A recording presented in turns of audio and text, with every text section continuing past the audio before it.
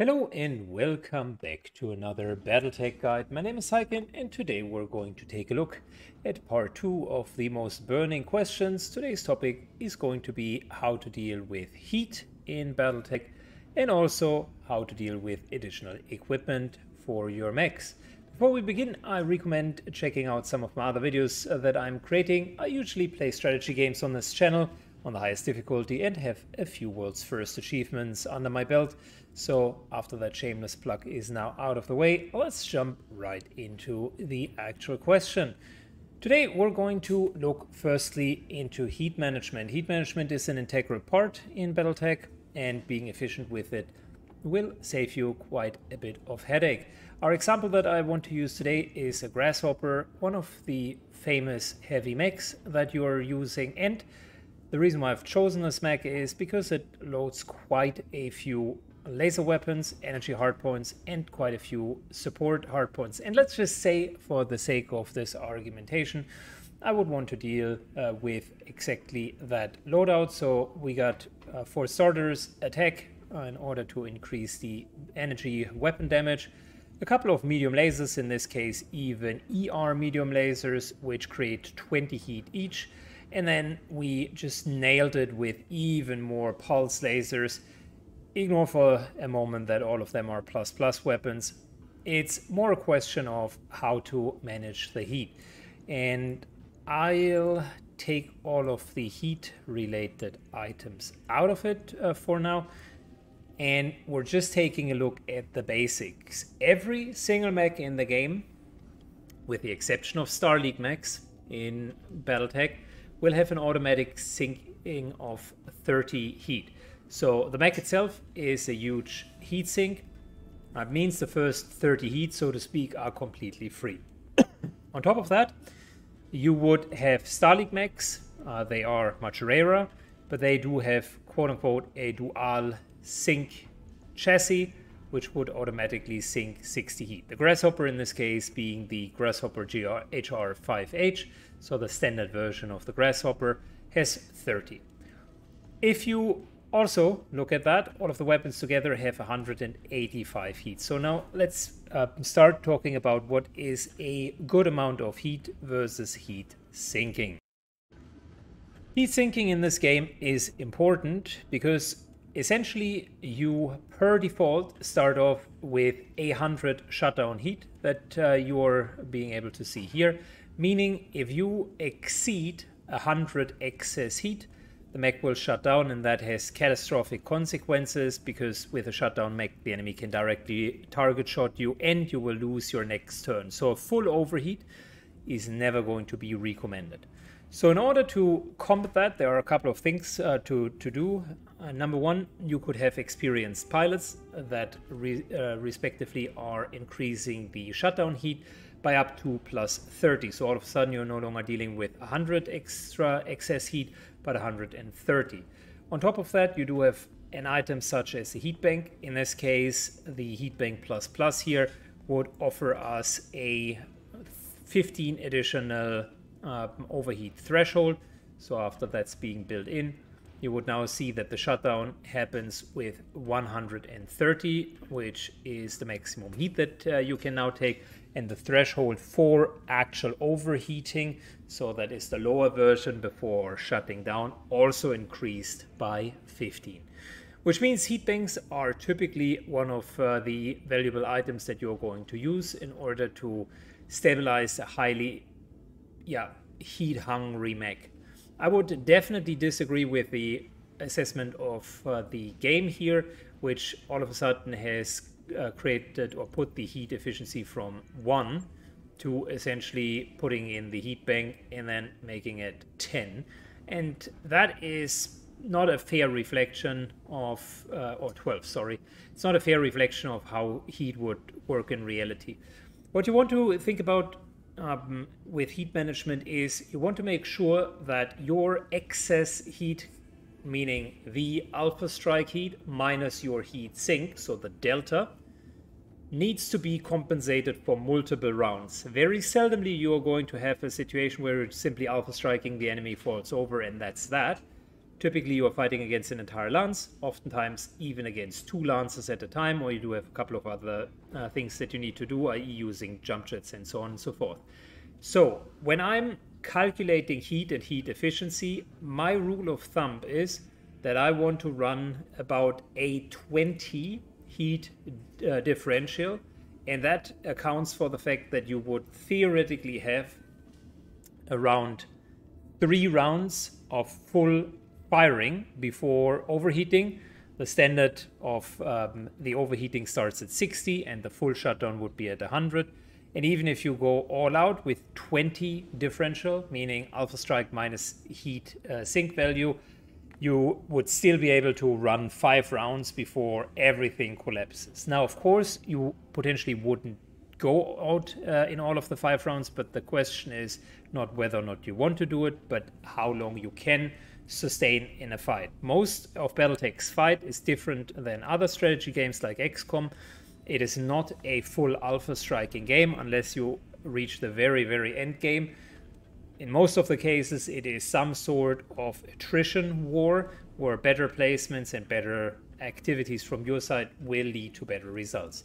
Now, there is the theory in some of the forums, if you read it, that you just need to alpha strike as hard as you can, and then the enemy will simply not be able to retaliate, and you're trying to kind of recover a couple of rounds, and then you're alpha striking again.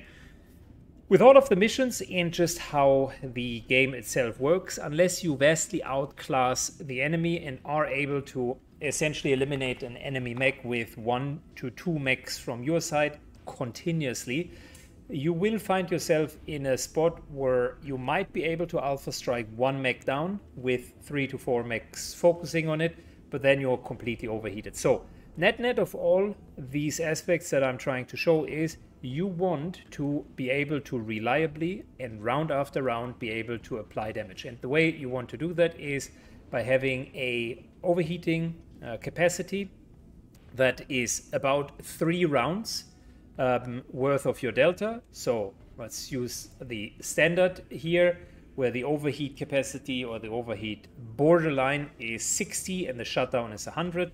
So if you go in with a 20 differential, meaning alpha strike minus heat sinking is 20, you would have 3 rounds of fighting before you overheat, and then you do have another 2 rounds to basically decide whether or not you still want to go all in.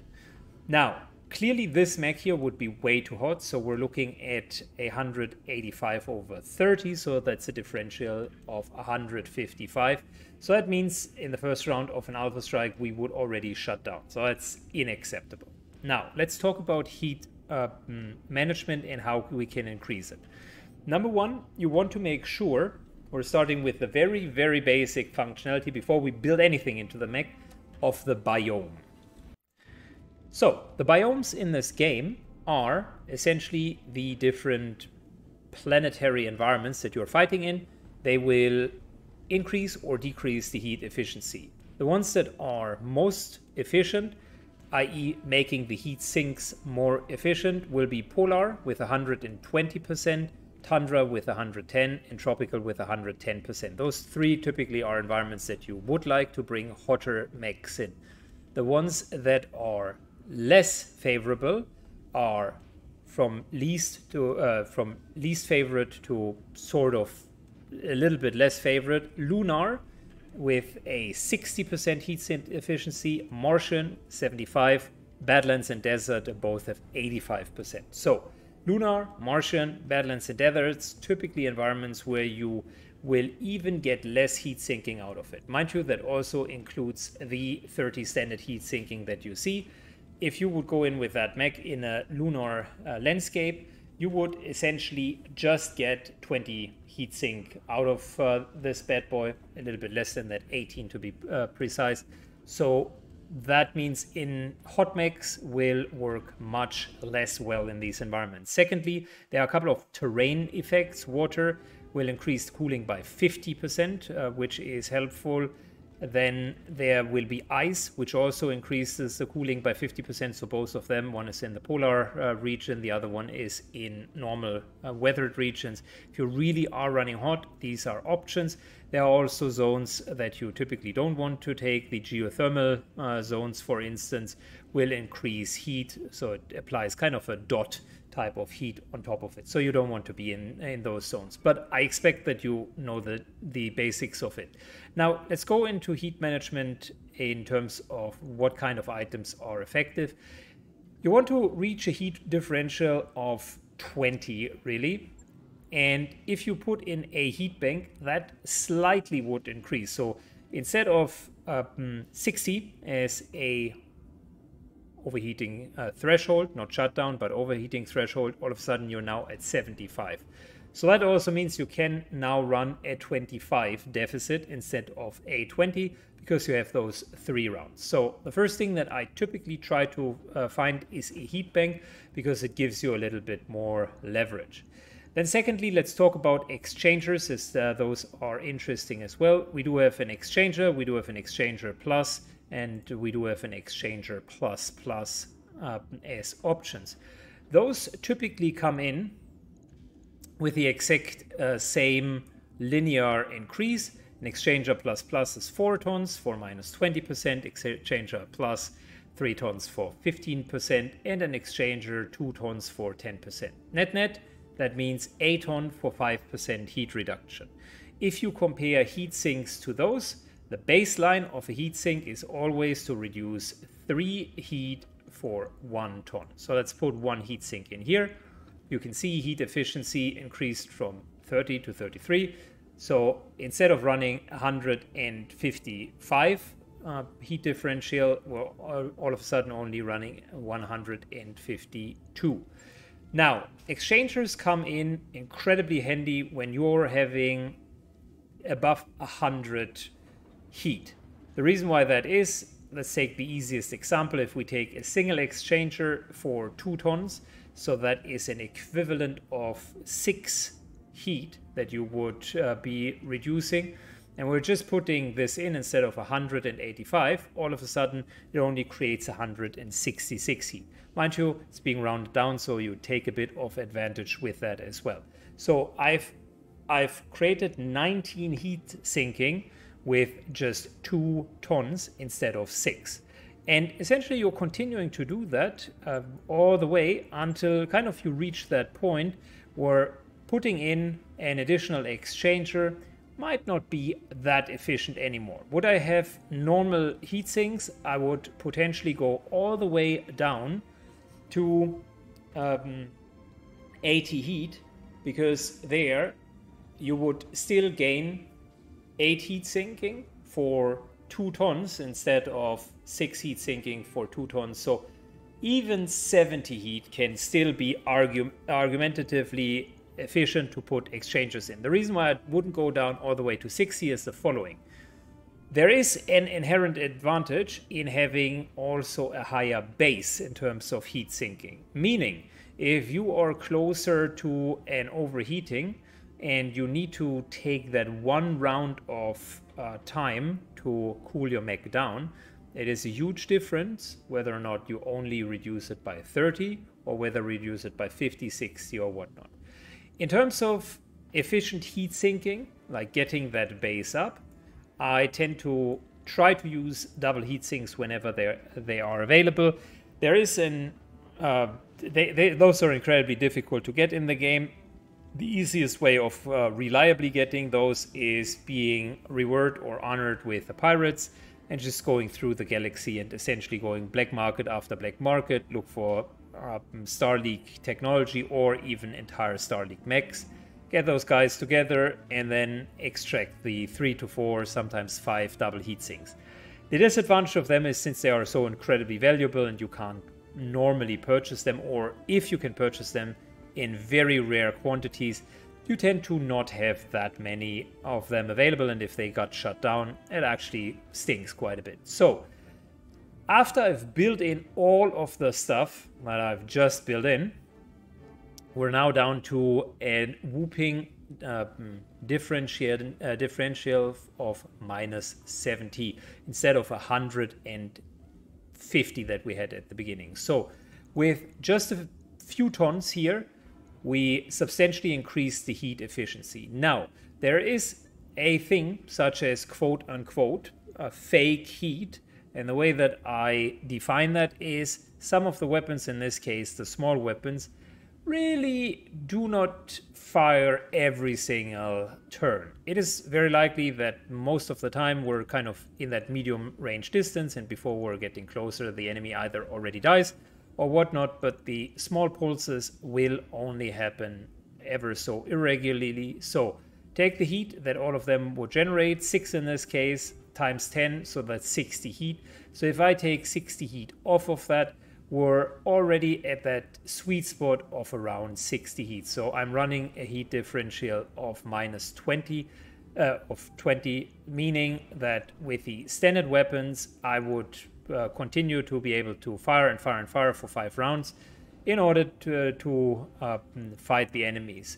Only if it's needed, I would be able to take the small lasers and then maybe overload and need to take a break afterwards. So that is how I would build heat in general.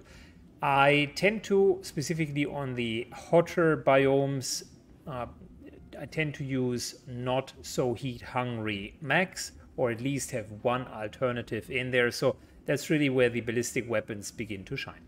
Which brings us to the second part of this guide, which is equipment in general. So let's take a look at equipment, and I'll quickly go over the highlights, so the equipment pieces that you definitely wouldn't want to miss, and then the other equipment items that are also quite nice. Number one, as the equipment item piece that you definitely do not want to miss, are communication systems. They are costing you a slot but are weightless, so with the right communication system you increase resolve gain. Even a comm system, a standard comm system without any pluses in there, is a fantastic addition to a mech. I cannot stress how strong these systems are. If you run 4 mechs and all of them have a communication system, you will just get more resolve, and with more resolve the game will become gradually easier. The alternative to that is the cockpit mod with injury resistance up to 3 bonus injuries, and that is okay.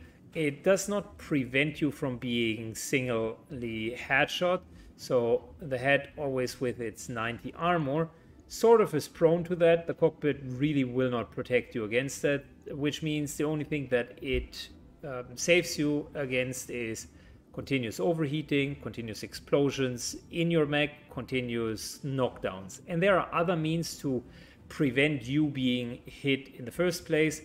Typically Mechwarriors have 5 hit points, so that cockpit mod really is not that good compared to the communication system. The third system for the head is the rangefinder. Rangefinder increases the so-called view distance.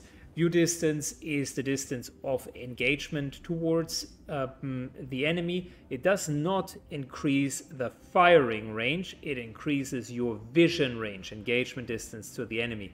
Sometimes fog of war comes into a conflict, and if you don't have a scout, usually what tends to happen is the vision range will help specifically long-ranged sniper type of builds and can be quite helpful.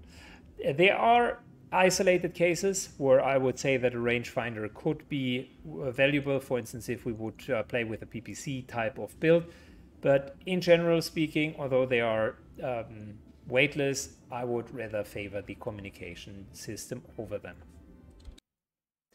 Moving on to the torso slot, where typically you are putting the gyros in there. Gyros are stabilization devices and come in 2 different forms, although they are not marked as such. So one of the gyros, or one series of the gyros, is the anti-melee hit and defense. So defense is anti-melee and melee hit version, and the other one is the stability damage taken version. Let's start with the melee versions. If you're going for a dedicated melee attacker, plus melee hit isn't a bad thing because it will overcome eventual melee defense. Melee defense, as well as the steering of the pilots, the only way how melee attacks can actually be avoided. Normal evasion blips will not count towards the evasion. That's a great way of bypassing it. However, a pilot that is good in melee defense and has a lot of that will make it more difficult for you to even get hit. The melee defense is just like any of the targeting modules, a flat 5% chance to get hit or not get hit. So 3 melee defense will be 15% additional miss chance on top of what your pilot is bringing to the table. Same for melee hit, kind of goes without explanation. The other type of gyro is the one for stability damage taken, and that is typically the one that I am going for. So this one here is a fantastic gyro, as you would take 30% less stability damage, and that is in so far helpful as there are 2 thresholds with stability damage, one in order to lose all of your evasion blips and one in order to knock you down. So that's the unstable threshold and the knockdown threshold. With 30% less stability damage taken, that on top of it stacks with effects such as bulwark and terrain effects. So let's say you do have a bulwark pilot that already takes 40% less damage. That also means 40% less stability damage. And then afterwards, even 30% of that is being reduced. So it is more efficient than it looks here because the percentage is being deducted afterwards. Absolutely fantastic, but also quite expensive item. Costs 0 tons, so there is no reason not to take it. Which brings us to the next mods, which are typically the arm mods. And these are a bit weird because there are a few arm mods that are still without tonnage. Those are the basic arm mods, and the only thing that they take is room. So really, when you are building a mech, there is no disadvantage to theoretically slap in a couple of arm mods on top of it. In this case, for instance, we would be fine with all of our heat manipulation, which means that these arm mods, so the 50 additional melee damage, would just come on top of it at 0 tonnage. The higher you go in the arm mods, there is more stability and more melee damage that you would get, but it also comes at the price of actual weight. So if you take, for instance, 60 melee damage with the triple mod, that still comes at 1 tonnage. I think everything from the plus mods onwards starts to weigh 1 ton. So basically, if you really want a dedicated fighter, you would still go for the plus mods. But if you just want an addition that really doesn't cost you anything other than space, this one here would be the way to go. Keep in mind, though, it still costs something and also days in terms of repair. Nonetheless, this guy here would be punching as if he would be a assault mech, although it's just a heavy mech.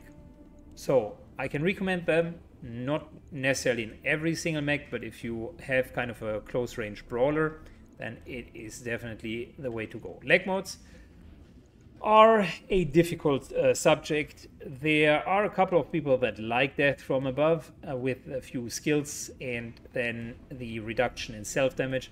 I personally think death from above is a complete trap and waste, so I'm not going to cover most of that. It requires a lot of setup. You are exposing yourself, you're unstable afterwards, you're taking damage. Yes, it is great damage for very moderate heat costs, but my line of argumentation is the following. Typically, melee attacks happen when you're in melee, when you do have, or in melee range, when you do have a lot of additional support weapons, and you're anyways there and want to save some heat. In that case, melee attacks make sense, but in order to do lag attacks, it typically requires you additional heat, so the heat reduction, so the net heat reduction that you would achieve out of that play is limited, plus you're putting yourself in a vulnerable spot, so I generally tend to avoid lag mods. Mortar, fantastic additional item. However, it's more a weapon than an equipment. I can simply say whenever you do have the option to run at least one mortar, and you do have a mech that is heavy enough to do that, before I would put in a ballistic weapon, I would potentially go for a mortar. Which nicely brings us to the set of TTS weapons. There are 3 different TTS weapons which are targeting systems. One for energy, one for ballistic, one for missile. They come in all types and forms. And essentially they become more accurate but more tonnage heavy the heavier you go. It is my understanding that they do not stack with one another, so you cannot put multiple accuracy modules of varying kinds in there, but you can have 3 of them for the 3 different weapon categories. And what it really does is it is a nice way for low gunnery pilots in order to increase their damage. Specifically, the one for missiles should be called out, because missiles, contrary to other weapons, are not completely hit or miss, but they essentially will do a percentage damage based on your percentage hit. So let's say with a 50% hit chance and you're launching an LRM 10, 5 of the missiles will hit, 5 will miss.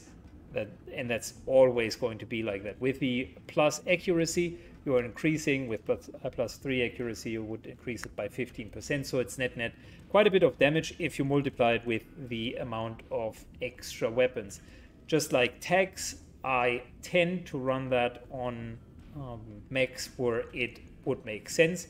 It begins to fall a little bit off in the end game, and I'll be honest with that as well, because you have so much resolve via the comm system and such great gunnery skill that even if someone with 6-7 blips who would rush by would still net be a 50% hit if you're using targeted shot, and that typically with enough damage will either knock it over or kill the enemy. So instead of going for TTS systems in the late game, I would rather suggest you load up more damage. This Grasshopper here, for instance, has a nice 550 firepower. That's a pretty heavy punching, heavy mech. Then we do have 2 final pieces of equipment. One which is incredibly overpowered, and one which is, I would say, above average and can be useful in the right combination. So let's start with the X1 AP equipment, which is a prototyping sensor lock. It's super rare and at the same time also super niche in the way that it is being used. So first of all, it mimics the Raven ability of basically pinging and sensor locking all of the enemies in range. It has a cooldown. It tends to be an option for, let's say, hot or heated mechs. If you run a lot of energy weapons, then you tend to have a bit of tonnage left over. So in those builds, these area lock-ins aren't bad, specifically if you have enough follow-up. Now, the disadvantage of that is an opportunity cost of using a single round in order to effectively use the equipment instead of just trying to hit the enemy. So it's a nice way of replicating the sensor lock ability, and it really takes a lot of blips off of multiple enemies. If you then follow up with a multi-shot and take another blip off of many of the enemies, then you all of a sudden have completely stripped enemies and can basically shoot them down. So it has its usages, although they are maybe more niche. Now the potentially strongest equipment in the game breakingly strong it is the X1 ECM. The ECM equipment is standardly built into 2 mechs, one of them being the Raven, one of them being a Starlink version of a heavy mech, the Cataphract. These generators can be built into any of the mechs. They are not only expensive but incredibly rare. And if you've seen my run on very high difficulty, I took out the Raven after a few missions because it just became too easy. The way that you can manipulate the enemies into not being able to run into you, into essentially finishing their turn and just bracing, and in a nutshell, you standing and holding your ground and still being able to take multiple shots without any retaliation is well worth the 6 tonnage. I would definitely run it in any strong or highly competitive lance. It's just the strongest equipment in my perspective in the entire game. and therefore I'd be really careful whether or not you want to play with it, because it trivializes the game. And that's really it. That's the guide to equipments and heat management. I hope you found value in it. Try to be as concise and as fast as possible. If you do have comments and or differentiating opinions to both of these topics, feel free to leave a comment down below and give the video a like. See you on the next guide. Bye bye, guys.